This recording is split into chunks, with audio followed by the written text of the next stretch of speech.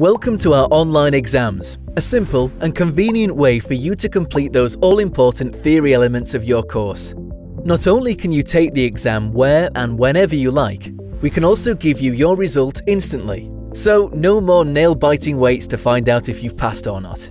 In order to ensure that you get the best online exam experience, we need you to check that you have the right equipment and environment to take the test.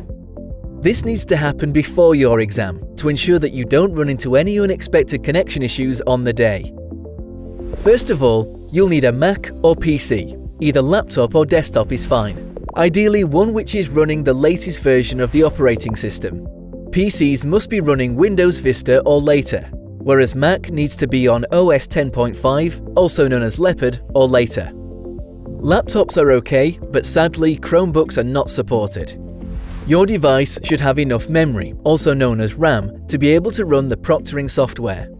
We suggest a minimum of 2 GB, but a little more would be better. We also suggest that before you start your exam session, you restart your device and close any programs that you're not using, including those that run in the background. You'll need a fully functional webcam and microphone, ideally one with HD resolution. This is how the proctor, a fancy word for invigilator, will monitor you throughout your exam. Please also note that footage from your screen and webcam is recorded for review purposes. You'll need a strong broadband connection, ideally with speeds greater than 2 MB per second download and 1 MB per second upload. If you have a fiber connection, this will be more than ample. On the day of your exam, you may want to take steps to limit what others are doing on your network. For example, if you have family members streaming TV services like Netflix or playing online games, then they will likely be consuming a lot of your bandwidth, which may cause your connection to be slow or even worse, disconnected. Before your exam day, we strongly advise that you take the time to test your equipment and environment by visiting the following page. There's also a link to this page from within the exam booking email and the reminders that we send you before your test. On exam day, you'll need to log into LES a few minutes before your exam is due to start. You'll see a blue banner across the top of the page, with a green button saying Go to Exam. This link will become live at your start time, connecting you to the remote proctor and the setup process. The setup process can take 5 to 15 minutes to complete, depending on your readiness and how busy the proctors are. Please be patient. Any delays in starting your exam will not reduce your allotted time. The timer doesn't start until your actual exam is launched. To start your exam, you'll need to show the proctor a valid form of government-issued ID, for example, a driving license or passport. It's important that your ID includes a picture which looks like you and is the same name as that you've used to enroll on your course. If you know these things don't match for whatever reason, you should inform us before you sit your online exam.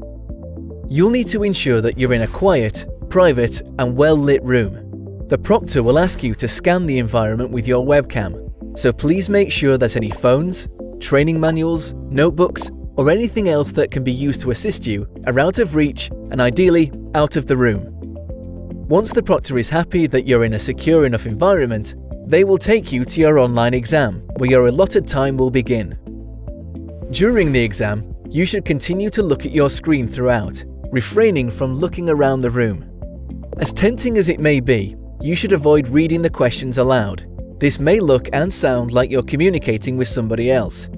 Refrain from opening any other programs, including a new tab or browser. If you do open any other programs or screens, your exam result will be void, whatever the grade.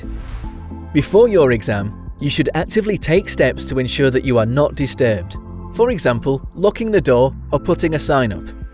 However, if somebody does enter the room, please ask them to leave promptly and return to your exam. You should not engage in any other conversation with them. If there is a question you want to revisit later in the exam, you can simply bookmark the question using the on-screen bookmark tool. When you get to the end of the exam, you'll be given links to return to those questions. Once you've answered all of the questions, you'll be asked to submit your questions for grading. From here, you'll be taken to a screen where your exam result and grade will be displayed. In the unfortunate event that you run out of time, The exam player will automatically submit your questions for grading.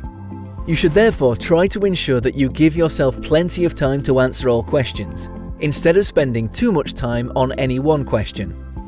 All exam grades are provisional until our quality team review the exam footage.